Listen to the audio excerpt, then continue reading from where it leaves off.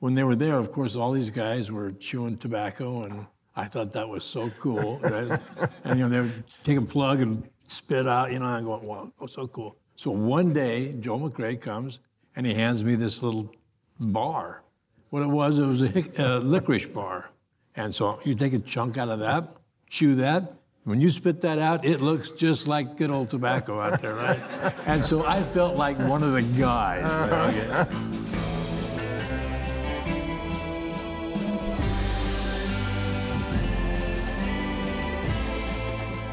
Hi, I'm Rob Ward. Welcome to A Word on Westerns, where we talk about the genre that we love. Do we love it? Yes. That would be Westerns. And we're going to have somebody as a guest right now who you know from a sci-fi classic, Invaders from Mars. That was a scary movie. Well, he made some great Westerns with one of our heroes, Joel McCrea, and I'm talking about Little Jimmy Hunt. Little Jimmy. Come on in, Jimmy. Hey, Little Jimmy. Hello, everybody. How are you? How are you, pal? Good. Have a seat. Thank you. I'm glad you're here. Me too. Me too. Well, it's always good to be anywhere, I think, these days. In our days, yes. I know that you hadn't made a film in quite some time, but the ones that you made were special.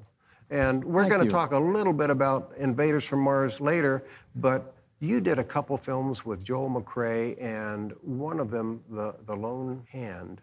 It's all told from your viewpoint. Right, that was the first movie I ever narrated, yeah. Like Shane, where we see this gunfighter come in from the kid's point of view, and the relationship you had with Joel was special. It was, yeah. No, he was, of all of the people that I worked with, and you know, after you make 42 movies, you know, you look and you go, yeah, I worked with a lot of great stars, you know, and Joel McCrea had to be my favorite. You know, there was a couple of people that I didn't get to work with, Patrick's dad, but yeah, Joel was my favorite. He was like a dad to me. Well, he played your dad in the show, but he had secrets, and you had secrets too in that film, and it gave a little bit of tension to your relationship. What was he like offset? Oh, like I said, he was like a second dad. I mean, I had the best dad in the whole world. There wasn't a dad that could be any better than my father was. But we were gone like almost 2 months in Colorado filming Lone Hand. And so it was just myself and my mom. And Joel kind of just filled in and became a father figure. And he treated me just like his son. And some of the things that he did that were so great, and I still remember, was the fact that in the morning, we got ready to shoot. The wranglers would bring in all the horses and stuff and get them ready for the day. And when they were there, of course, all these guys were chewing tobacco, and I thought that was so cool. Right? And you know, they would take a plug and spit out, you know, and going, wow, oh, so cool. So one day, Joel McCrea comes and he hands me this little bar. What it was a licorice bar. And so you take a chunk out of that, chew that. When you spit that out, it looks just like good old tobacco out there, right? And so I felt like one of the guys. Okay? Did you ever swallow any? Oh, the licorice, yes, but no, I never swallowed the other stuff. Well, with the wrangling, because he was such a beautiful vision on a horse. Oh. Did you ride often with him? When I first started, they're getting prepared to make the movie. They took me out on the back lot of Universal Studios, and I got to drive a team of horses, and that was great. I loved doing that. And then, of course, they had this horse that they had got that belonged to this little girl, and she was the only one that had ridden that horse. They said, well, if she can ride it, you know, any kid can do that, right? So they take me and they put me on the horse, and the wrangler said, hey, just take him out here for a little run and bring him back. Well, I had, really never ridden a horse very often. I mean, I think I came down to Griffith Park and rode the ponies, but that was and so I get on the horse and out we go, and all of a sudden that little horse finds out that I'm not the little girl. And he doesn't want anything to do with me. And he tries and he tries and he bucks me off. And I landed up, on the side of this little hill, and now the horse takes off and runs back to the stables, and now I'm out there, kind of half crying to myself, saying, well, you know, why did I get this? And so I came back, and they were saying, well, no, that horse is going to be okay. And on the way back to make the film in Colorado, they shipped the horse back, and the horse got in a fight with another horse and got beat up pretty badly, and so they couldn't use him. And I was the happiest kid in the whole world. So I got a horse that liked me, you know. Yeah. Well, then you had never ridden before that, then?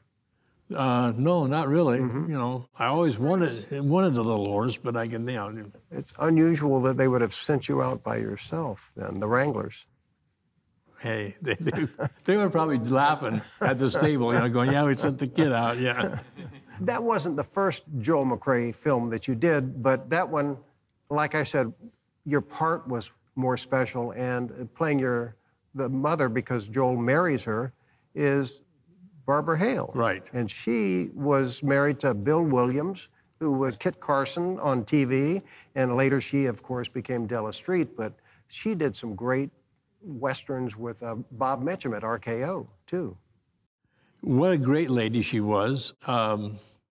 She was just really special, and she and Williams, they were there, of course, you know, on this up in Colorado, and one night my mom and the school teacher that was always along with you, they decided they were going to go into Durango, Colorado, the big town, and so someone had to babysit me, and so it was Barbara Hale and her husband. And so that was kind of a neat deal. And then later on, she came to do a guest appearance at an autograph show, and she was there, and they had a line that went, you know, out the building and people to see her, and I happened to see her, and I had a picture of her in one of my scrapbooks. So I got it, and I walked over, and I broke into the line and said, "Hey, Mom, would you sign this for me?" And hey, it was so good. I mean, yeah, you know, and everybody, I got a little bit of applause for that, you know. But yeah, she was so good to me. Yeah. You grew up in L.A. Right. So how did you get into movies at such a young age? Right place, right time. I was going to school about 6 blocks from MGM Studio at a grammar school there, La Bayona Grammar School, and they needed somebody to play the part of Van Johnson as a young boy, and for a movie called High Barbaree. And they looked through Hollywood and couldn't find anybody. And so they came out to the local schools, and they picked myself and a few other kids, and we went and had the screen test. And somehow, my curly hair and my freckles, I got the part. My family had nothing to do with show business. We didn't know anything about it. We were just a typical middle-class family that, you know, that lived near the Culver City area, and that's how it all started. How old were you then? I was almost 7. Well, I can see the resemblance with Van Johnson, too. Okay. Yeah. Hey, thank goodness. Yeah. It worked out. Yeah, it worked You out. also did PITFALL, a wonderful film noir that Andre de Toth directed with Dick Powell, who plays your dad. Right. And your mom is Jane Wyatt. Jane Wyatt, yeah. And, of course, Dick Powell has some fling with Elizabeth Scott. Right.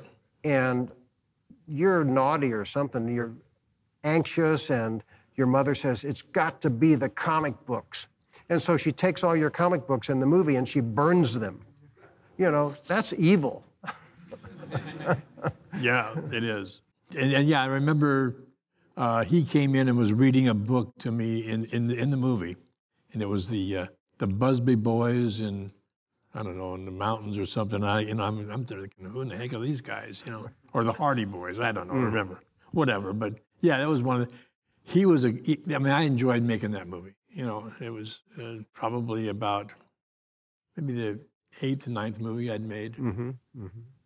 Well, it holds up. That's really one of the best. And he later became a big producer, director. And it was kind of funny because as a child, you know, I never really realized how famous these people were that I was playing with. You know, I mean, my parents had to explain who they were, you know, like who Bing Crosby was, who Well, I knew that because he did, you know, White Christmas and all that stuff. But, you know, Dick Powell, I mean, you know, I never knew he danced and did all those kind of things, you know.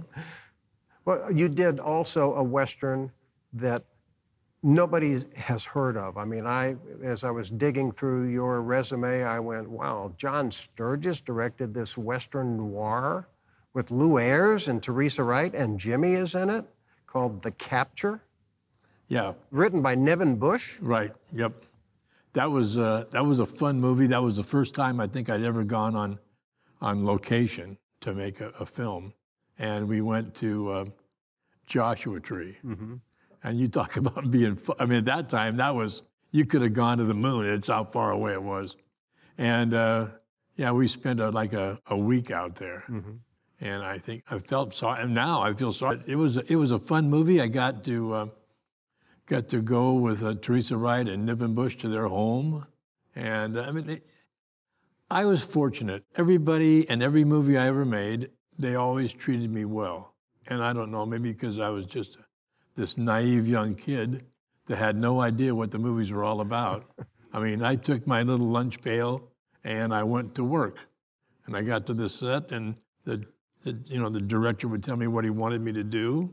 I tried to do what he wanted, and then, you know, that's how it went. So we weren't really into, my parents and the whole family wasn't into the movie thing. It was just something that if you could keep doing it and, you know, you'd make a little bit of money here, that we would put that in a college fund for you. And well, you mentioned the teacher that had been on location with you in Colorado. Did you feel slighted in terms of what you learned in school or not in school? You miss your friends a little bit, but no, I mean, I now realize, you know, it was kind of like I had a one-on-one relationship with a teacher. I mean, you know, if I had a question and I wasn't afraid to ask because there was none of your peers around, so when you asked the question, nobody was going to make fun of you. So you just, you know, I don't understand what's this about, and so they'll know. It was like I had a tutor, and it was really good. And then I would, after each movie was over, I'd go back to school. And the kids, did they treat you differently? I don't think really. No, I had some pretty good buddies, and we were, you know, it was pretty good. No, they didn't treat me any different. Well, that's good. Yeah. That's good. Republic Studios, they were doing some big budgeted Westerns for them, in addition to the B Western, The Singing Cowboys, and you were in one of their big budget films that Joseph Kane directed, and it was Forrest Tucker's first starring Western, Rock Island Trail, with Adele Maurer, too, and Lorna Gray, and Grant Withers, and Chill Wills. Oh, yeah.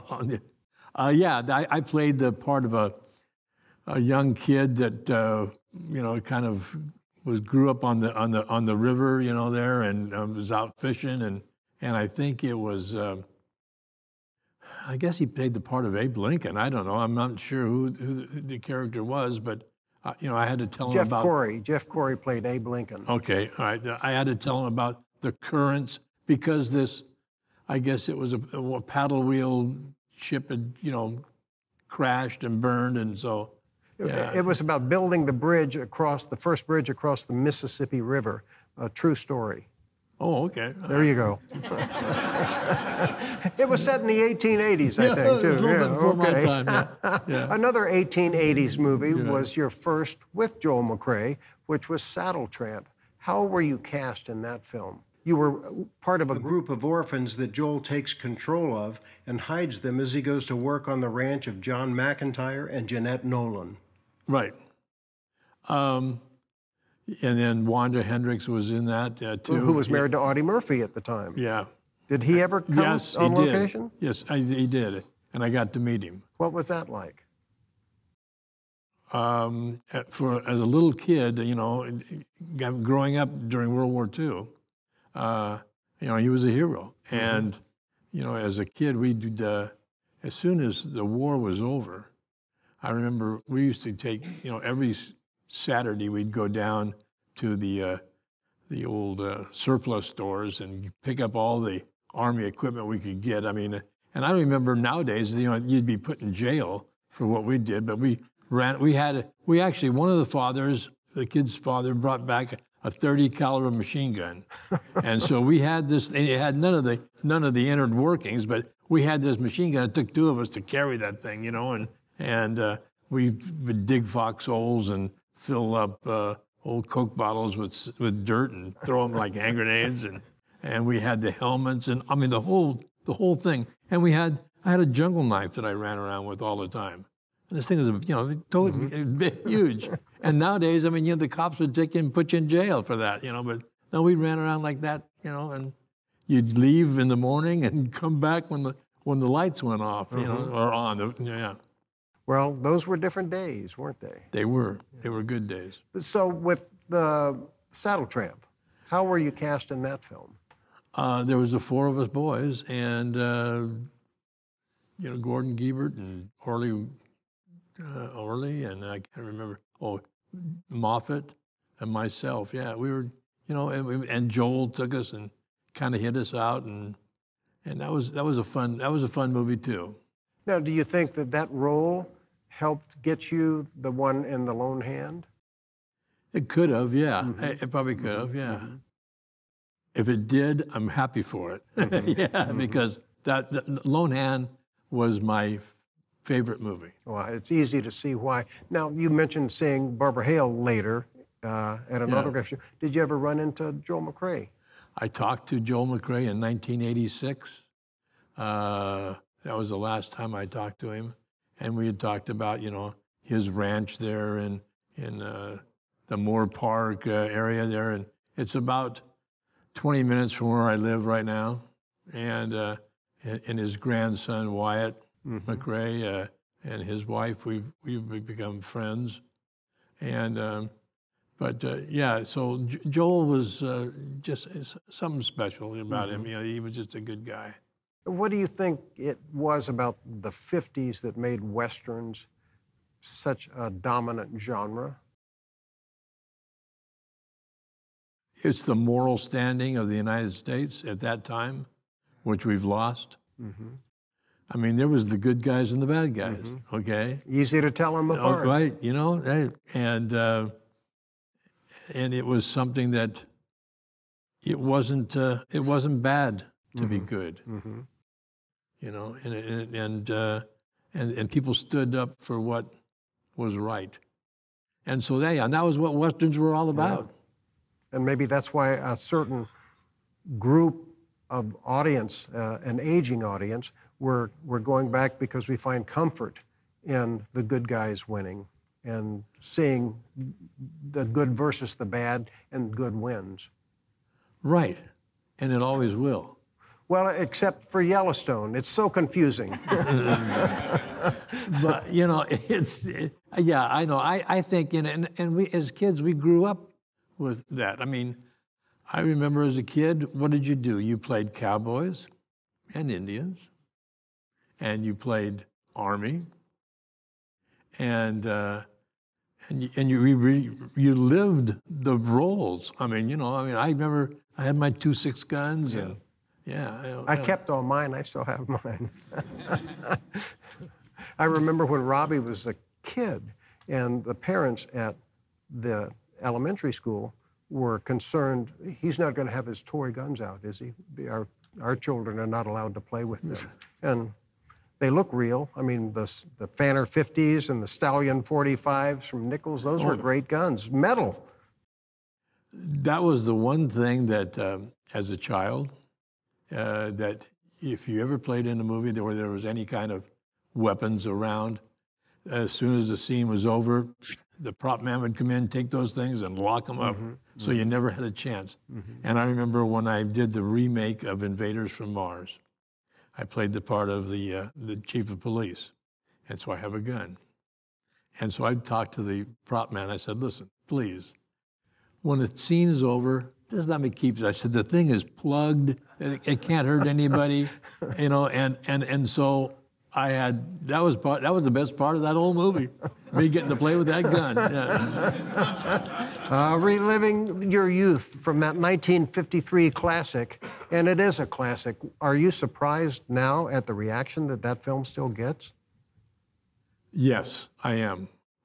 Like I said, I always thought that it was a good movie, and I always thought that, but I always thought that, like Lone Hand was better, and some of the other movies I had made, Cheaper by the Dozen and numbers, but it has lived on, and there's a legacy right now. I mean, it's coming back. I mean, and there's a lot of, I've met in the last, since they did the restoration of the film, I found out that, there's this whole new fan base, and it's amazing. I mean, there's some, I always thought that, as soon as the original fan base died off, and believe me, they died off too.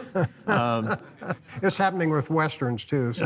It's like, I remember my first autograph show I went to, I had numerous times people would ask me to come and do them, and I said, no, I don't do that. I'm out of the show business. I don't do that.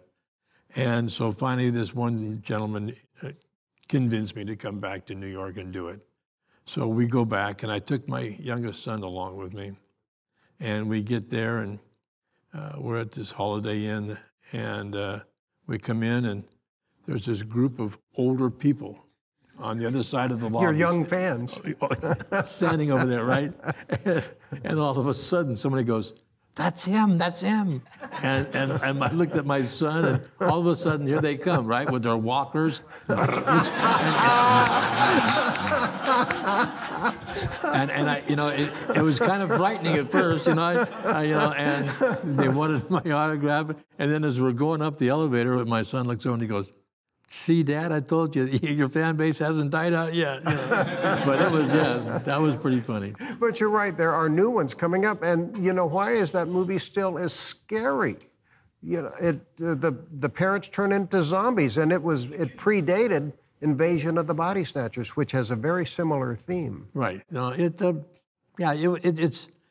I can't say anything bad about that movie anymore. I mean, it's. Well, the look of it. William Cameron Menzies, one of the great set designers in film history, directed that, and he didn't direct very many films. What was he like? I never realized how great he was. And I can remember some of the things that happened prior to making the movie. We got there, and they wanted me to meet the giant guy, the mutants, the big guys. And, they didn't want me to be frightened or anything. And so these guys came in with their outfits on, and then they took them off, and I got to meet them. And, they were two of the largest people I'd ever seen. One guy was, I say he was 8 foot tall. He was, they said he's anywhere from 7'8" to 8 foot. And then Lock Martin was, they said he was 7'9", but he had to wear lifts so that he could be the same height as the other guy. I said, it's the first time in his life he ever had to wear lifts. So I got to meet them, and then while I was there was this room, a very large room, and it had all of this artwork of that Menzies had done. The storyboard. The storyboard, the whole thing, all the way around. And there was the whole picture right there. And he was going to go right, and a day before we started production, it was all stolen. And no one knows where it ever went. Still, that I know of. And I've talked to some people that are real experts on the film, and no, they don't know. And so he had to go by memory and some notes that he had made. And the one thing I can say about him was the fact that he was very methodical, and he knew what he wanted. And, if he saw that he got that in that first take, that was it. We didn't have to keep burning film, as they said in the old days, No, it just, you got it and you printed it and it was off.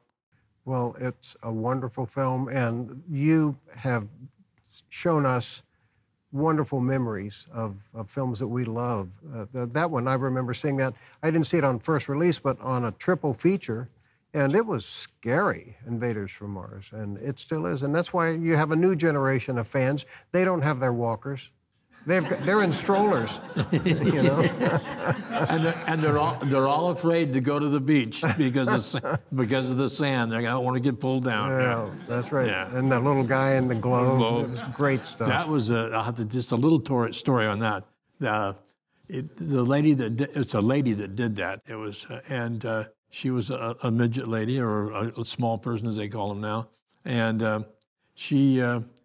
my mom walked in on the set and she said, "Oh my gosh, that's Midge Potter," and she went to high school with her. Ah.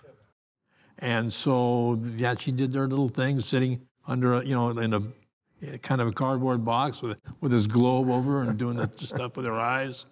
And she was in Wizard of Oz too, wasn't she? Yeah. Oh yeah. Well, the whole group. Yeah. Billy Curtis and everybody else, yeah. Well, how fun. Well, thank you for joining us today, Jimmy, and sharing much. these wonderful memories. No, I really appreciate it. that. Thank you for coming, pal.